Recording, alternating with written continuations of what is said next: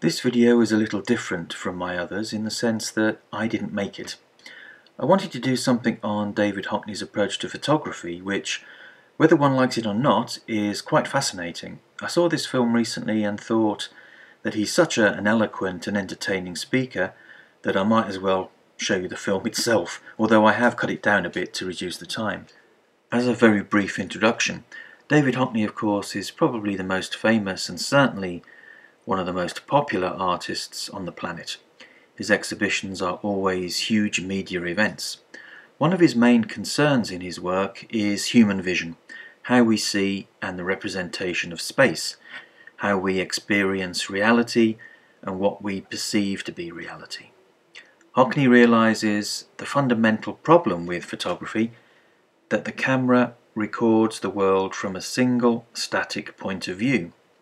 One focal length, one perspective, very different from the way we see the world. We have all experienced coming back from off holiday and looking at our photos of the Eiffel Tower or the Great Pyramids, or even if it's just a beautiful landscape somewhere, and being disappointed because the diminished, limited, one-dimensional image bears no comparison with the grandeur of our original experience. Human beings move through time. A photograph stops time. We move through three-dimensional space and we see the world through two eyes as we flow around and through space, the world changing at every moment and our perception changing at every moment. The camera, on the other hand, freezes space and time. It makes us all see the world the same way, which incidentally explains why so many photographs look as if they were done by the same person. How do we challenge the tyranny of the camera's monocular vision? Hockney's account of these problems and his particular solutions I think are quite brilliant actually. I'm not sure his method can be developed and it might be a bit of a dead end, and generally I do like the classical straight documentary photograph. However, Hockney's contribution to the problematics of photography, to the age-old issues of transforming lived experience onto a two-dimensional surface, has to be respected and applauded. So, without further ado, here's the great man himself.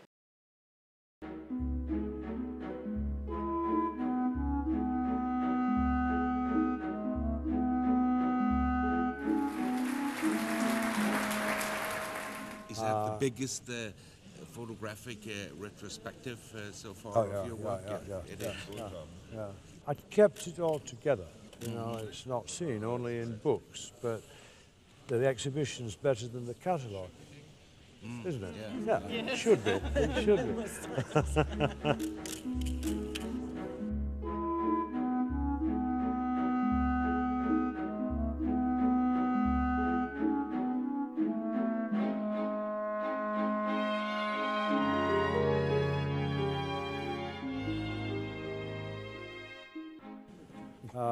The camera, remember, is older than photography. Photography is only the chemical invention of how to put the image on a flat surface with light that reacts to things.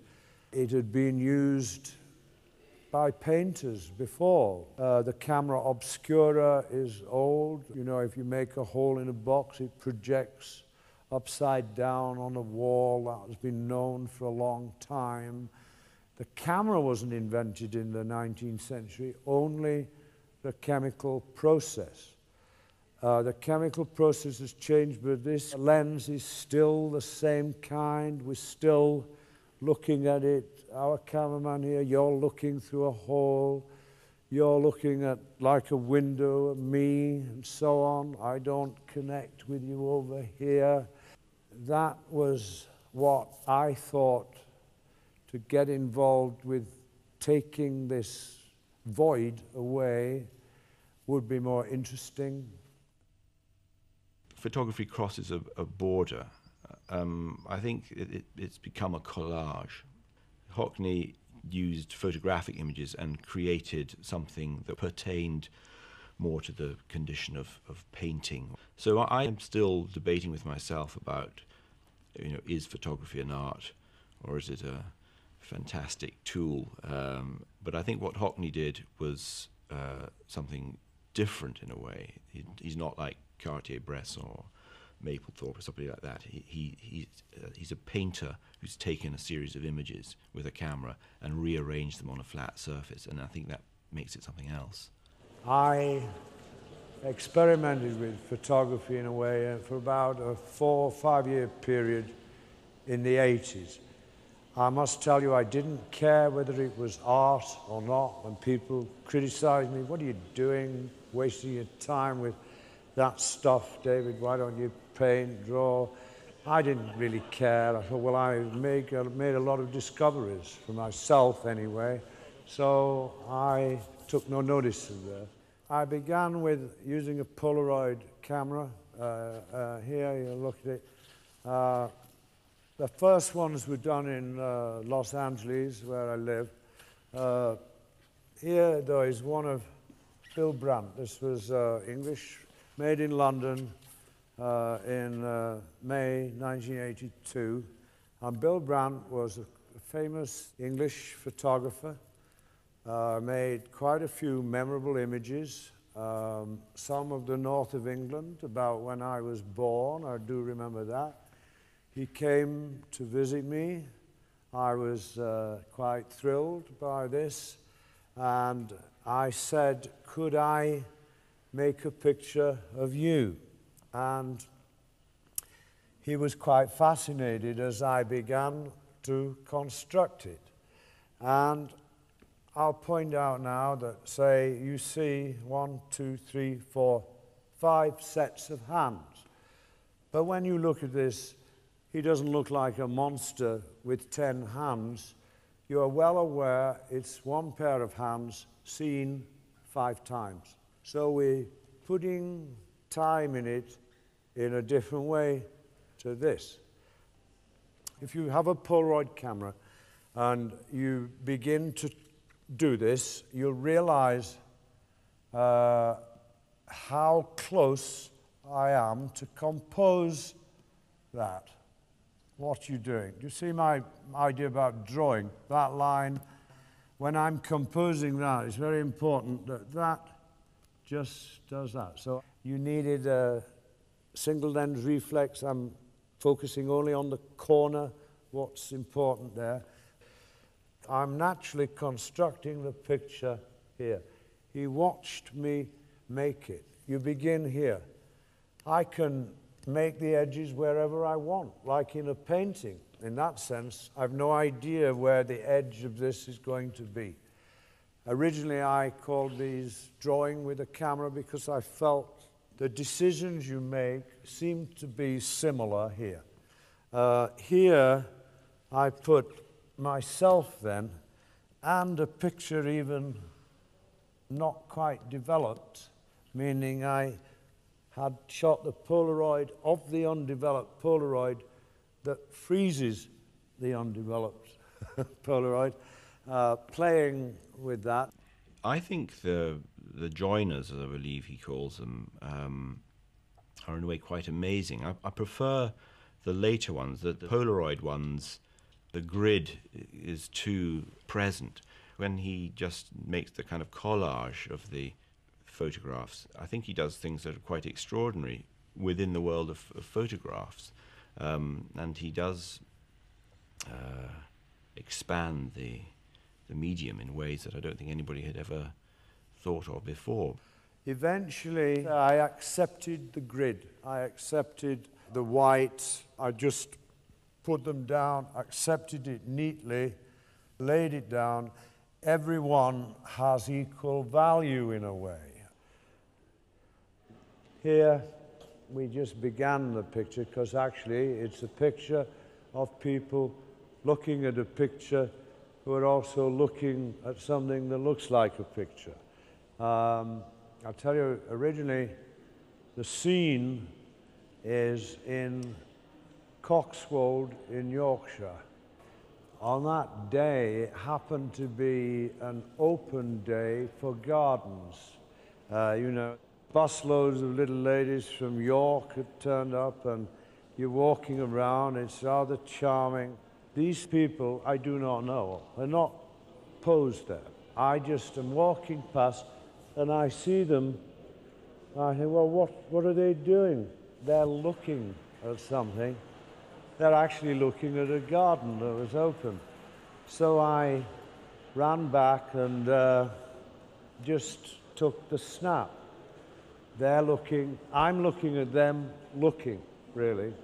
And didn't think much about it. It's just another little photograph I'd taken. And then back in LA, I probably printed it up or printed up another, realized it was quite interesting. It's about looking itself. You are looking, they're looking, and you go on back. We then made a bigger one. I made it for Salt's Mill, actually. It's in the diner there. It's on the wall. I also wanted to test how would the color last and so on. Well, it's lasting very well, the Salt's Mill, actually. And I couldn't resist taking another picture of it, and I think this is actually from a 10x8 camera we set up carefully, and I got people to stand in front, including myself. We composed it. I'm stood here in front of a camera. I pointed out if you had another camera at the back, you could step back.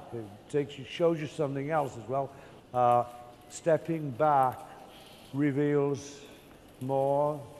It has vast implications for us, really, political, all kinds of things. I mean, the moment you step back and see cameras at work, you realize this isn't casual. I am performing here in front of it, Anna, and so on.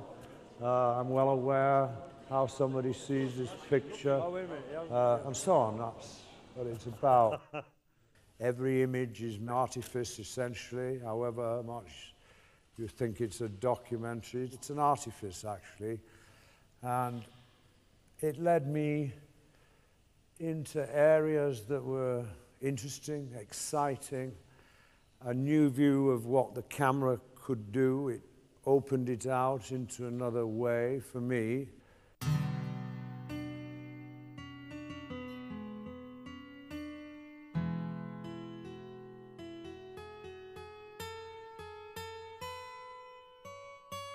Again, we can see that there's been this sort of fight against what he would, I suppose, describe as the tyranny of single-point perspective. And just as the Cubists wanted to see an object from all sides simultaneously, Hockney's photographs, in the most graphic and exceptional way, showed you that. And the thing that is astonishing, that people who might recoil in front of a Cubist painting or can read those photographs effortlessly. They see exactly what's going on, and it's like a lot of brilliant ideas. They're very simple at root, but it takes that mind to see the brilliance in the simplicity. Cubism is an acknowledgement that it's only perceptions of reality that are pictures, not reality. I've always thought this is unfortunately named Cubism. It's not about cubes, really. They were the first pictures that people didn't know what they were. The first pictures that would confuse a viewer. Until then, you always thought you would see, that's a horse, that's a pot. It seemed you could see it. Cubism, or what it was called, was the first time shapes had changed. They looked different. Why? What is this? People would ask. Before you'd really grasped it, another kind of picture had appeared that seemed far more realistic, the moving picture. Here is a chair, simple little chair in the Luxembourg Gardens in Paris. I was doing 40 pages for Vogue magazine. This is about 1980, 85. They said it could be about anything. So I thought, I'd like to develop this photography that can be put on a page rather well, that acknowledges the page has an edge. Even if my photography was trying to expand the edge, you have to accept Vogue magazine can't go on this way and this way, it's just there. So I started moving, acknowledging my movement. Now, here, if you see the perspective you think should go that way. That way, not this way. But the moment, the reason it goes this way is I'm walking past the chair. I see it this side, then the front, and then that side. If you do it that way, it means you've stood still. In fact, you're not quite there, actually. I began to then discover that perspective is a fascinating subject, just at the moment being avoided. It probably has been at other times, but its problems won't go away. They're built into pictures, they're built into depictions. Depiction goes on whether painting does it or not. We want to depict the world. That's why the camera's here, why people have cameras. They want to depict their visions of it, their feelings of it. That's why there are a lot of amateur photographers. That's why a lot of people want to paint, draw, do it. It's a deep instinct we have. The reasoning here is to get a whole figure in while you're still quite close. If you've got to know, anybody who uses a camera will realize if you want the whole figure, you have to walk back away from it. That's the nature of lenses and so on. I mean, you're only seeing me to here because that's the way the camera is. And I was doing a painting, and round the corner, all those other portraits, you feel closer to them because I simply am closer, but it means you move down, you see, like that. And therefore, there's no distortion. If I'm looking this way, if you pull your camera down, there's distortion happens and so on. So I'm trying to avoid that a bit, and I realize if you do that, it gives us a better thing. He was trying to escape from this tradition of one-point perspective established in the Renaissance, where one was a static viewer looking through a frame like a window at an object beyond or at a space beyond. So this didn't entirely satisfy him because although he was playing with that space quite a lot within the rectangle, the overall impression was still that he was subservient to this Renaissance concept of space. And it was at that point that he started using other cameras, a 35mm camera and a compact 110 camera, in order to be able to free himself both from the tyranny of the rectangle and from the tyranny of that one subject matter that had to be within a focal length of a few feet. And then I thought, let's go to the biggest hole I know, which is the Grand Canyon in Arizona, a thrilling space. Most people go and stand on the edge of it and are thrilled looking into it. I seem to think the thrill is from realizing the space, but it's got an edge, a defined edge, so you can see it. After all, you look up and the space is bigger, but we can't comprehend an edge to that. So the Grand Canyon is probably one of the biggest spaces you can see. It's 10 miles across. At some point you can see 50 miles up it, and you're looking into it. You know, not just on a flat surface, you're looking into it.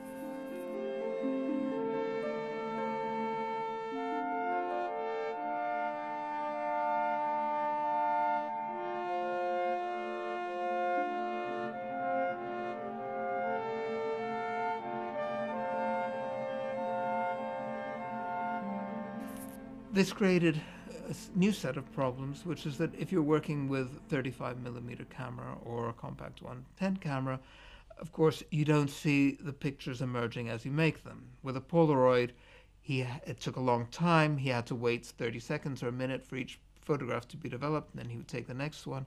But he could make the picture in front of him and see what was missing and what he had to add. With a 35mm camera, he had to do it all in his head. He had to remember exactly what he'd photographed already if he was piecing it together from dozens of photographs. And that was a tremendous feat of memory that was involved, of really sharpening his visual memory, which has stood him in incredibly good stead ever since. I'm stood in one place, and they're taken across that way. 1, 2, 3, 4, 5. So I'm just stood with the cat. We're back now, 1982. Thrilled to think, I've found a way to photograph the Grand Canyon and show its grandeur. Never did we make them big, though, till this year.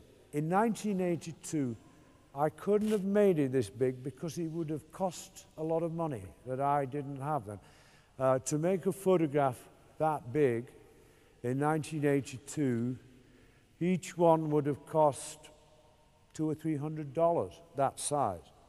And at that scale, why would I pay out that when I wouldn't know what to do with it? So I'm not going to do that, you know. So they were just done small.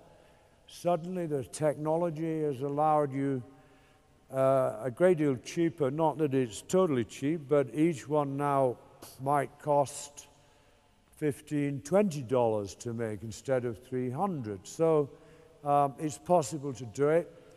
I had a machine that you can do this with. There's a limitation on the paper. 11 by 17 is the maximum size of paper that you can put in the machine, but the machine will make the pictures bigger. It'll just make it on 4 sheets of paper. Back to the Polaroid, if we want it bigger, just put a few more there, you see. The process, I think, will last as much as any kind of photograph will. You know, color fades. It's fugitive in pictures like it is in life. I had a rubber stamp made to say that. That's when people ask me, how long does it last? How long do we last? How long does anything last? It's all transient, really. The Chinese, that's why they didn't put shadows there. Everything is a shadow, they think. I like that idea, really. But it's not easy to photograph, as I pointed out. I mean, when I watched your rushes, I did realize you couldn't read the Grand Canyon at all, not on the TV screen. And that was partly because, of course, it's printing ink, flat paper, not very physical, and so on. So actually I went back to LA and realized I had to paint the Grand Canyons to make them work how I wanted.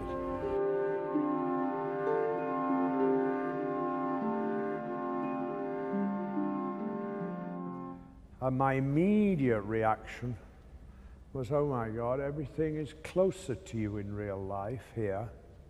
That's what the photography's done, pushed it all back. I mean, it's unphotographable, actually. I mean, certainly the experience of it is unphotographable because it's a spatial experience. Your eyes have to move in every direction, just as they do at the Grand Canyon. And they do at the painting as well. They're doing the same thing. You have to look in every direction. On the way to the Grand Canyon, I'm driving. Anybody who drives knows you can't get back to photograph a steering wheel. You know, how do you... You'd have to get out of the way, get behind yourself, and do this. Yet, on the way, I'm looking, and I realize, here's another subject right in front of me, and I figured out how to do it. Normally, the camera, anybody drives a car, has a camera, how do you do it? So I then picked other things that are close. I go to the dentist. Dentists come in on you. He's a friend of mine, this dentist in Hollywood. Hollywood has the best dentists. I have bad teeth, but you know, for movies, they want the good teeth and everything. I don't have that kind of vanity myself. I have another kind, but so anyway, I go to the dentist. You can see here's the feet in the chair. I know it looks like Dr. Frankenstein or something. Merle hated it. In fact, it was just put away. This is probably the first time it was exhibited. Here's something where a camera normally couldn't get that close. The camera, in a sense, is becoming my body. It's taking my place. It's a bit difficult to grasp that idea, but it is possible, like the eyes. A camera can be an eye.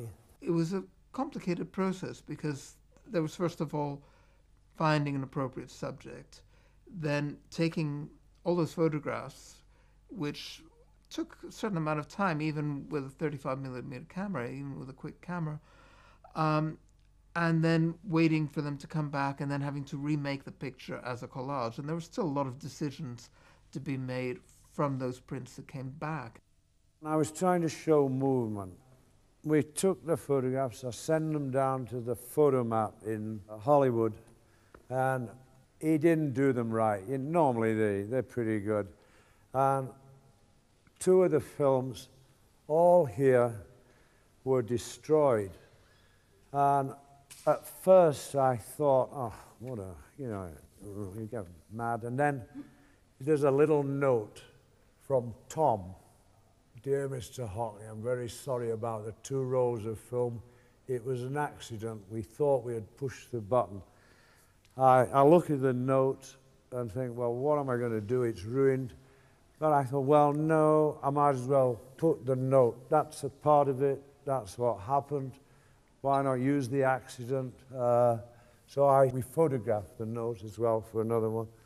And so it's part of it. So, well, use whatever happens, use the accident. I was also in Yorkshire taking photographs. So I just bought a little camera in Bridlington. I sent them to Boots, the chemist. They kept saying to me, is there a lot of stuff to photograph in Bridlington? I said, no, more than you think, Again, they think it's just out there. It's not. The beauty is in the process of seeing. I know that. So I put it together in a different way.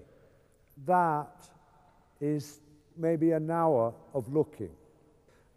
Here is actually 2 months. I'm looking rather more carefully at a landscape in a different way, a landscape that I've known since my childhood here, and it's an agricultural landscape, meaning the surface of the earth is altered constantly, and I observed that over 2 months, different surfaces. I gave it the title Husbandry in the East Riding. I knew the word husbandry is medieval English from the Bible.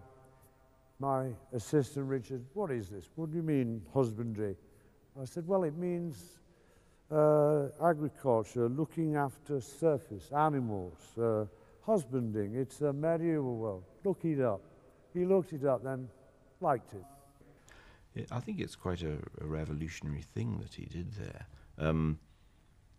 And I think you can also see how in his painting he's trying to do the same sort of thing, but it's different because he's actually applying pigment to canvas, but he's trying to get movement and timelessness and multiple points of view and defeat the tyranny of the two-dimensional plane.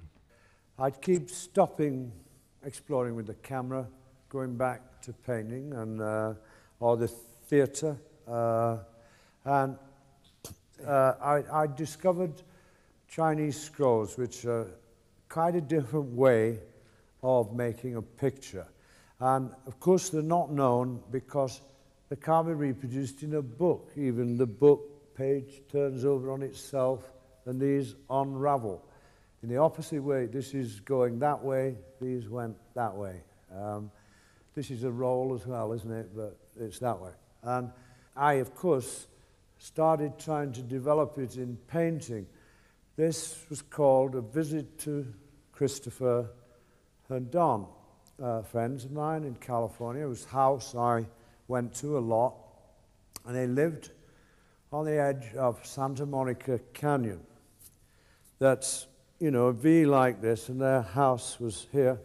And on the edge of it was a house that's not there anymore. The last earthquake, it fell into the sea. And, but that was the point. You came down a road, and 145 Adelaide Drive, that's where it was, cars parked, and then you descended a staircase into the living room. That house you saw through the living room as well. Don's studio upstairs and downstairs, you are always seeing this house. It's not different houses, it's the same house, seen from different rooms. You then walk through, you see it again, the dining area, you're seeing it again, you're seeing it again.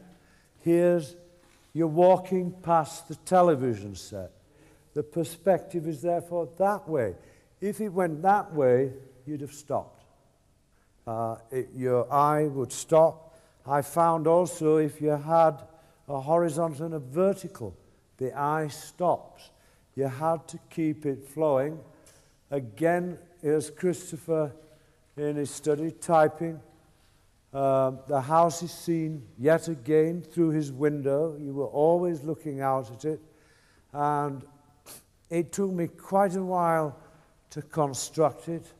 And then when I explained it, you begin to see it. And it came out of those other photographs. You see, Los Angeles is, in a way, a very ugly city. And Los Angelinos, in my experience, are always apologizing for their city and saying, oh, have you been to San Francisco? It's so much nicer. But of course, for non-Los Angeles denizens, the city does have an amazing appeal because it's so familiar and so much movie history has taken place there. So even some grubby diner in a back street has a certain allure. And Hockney, I suppose, took more of the suburban myths of the plate glass cabana and the everybody with their own swimming pool and used them for his own artistic ends. But of course, they're commonplace in California, and it took maybe that eye from cold, bleak north of England to see how wonderfully alluring they were.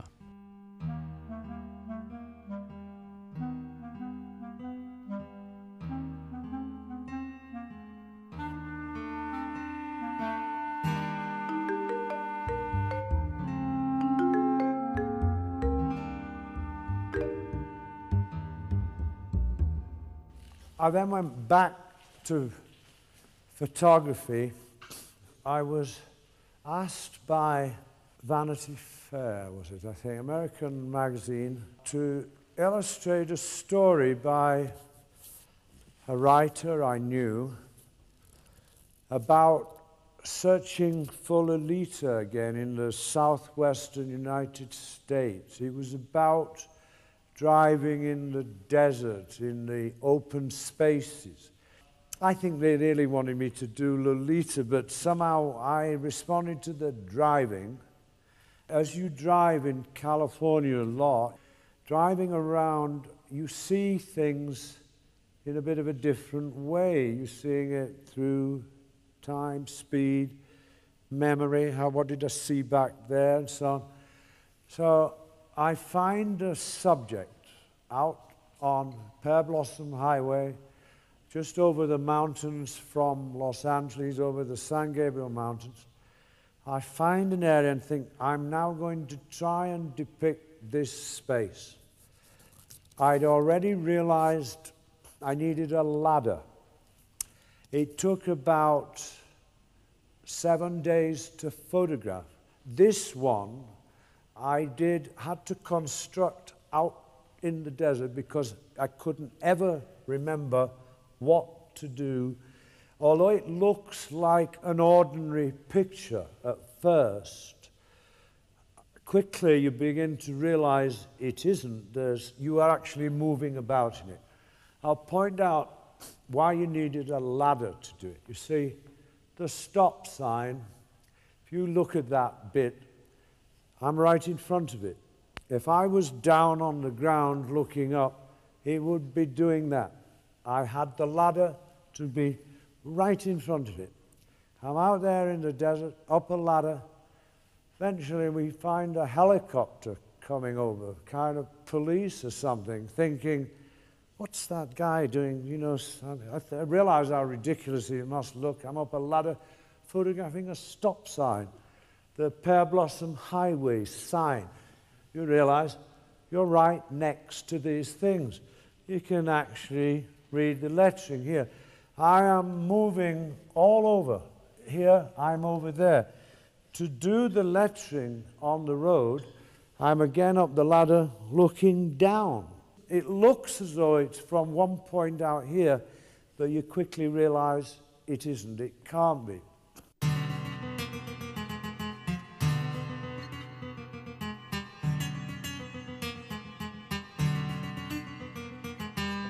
You know, everybody likes to take photographs. It's a very accessible medium in a way.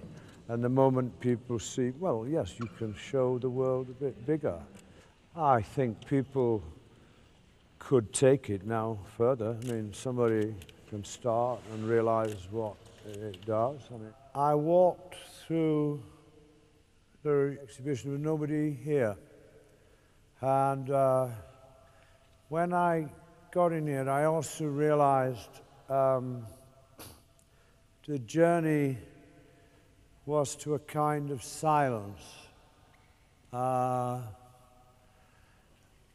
There's a visual silence here, and also that's happening to me in the sense I'm losing my hearing, which is why I talk all the time. It stops, you know, you don't have to listen if you talk. It occurred to me that that might also be a subject here, in a way. Silence is not a visual thing, and we think, but it occurred to me, and I liked it being here on my own, I must admit. Each one of those is one person looking at a quiet place. This too is a quiet place. That's it. I'll have to have a drink of water and I'm finished. Thank you.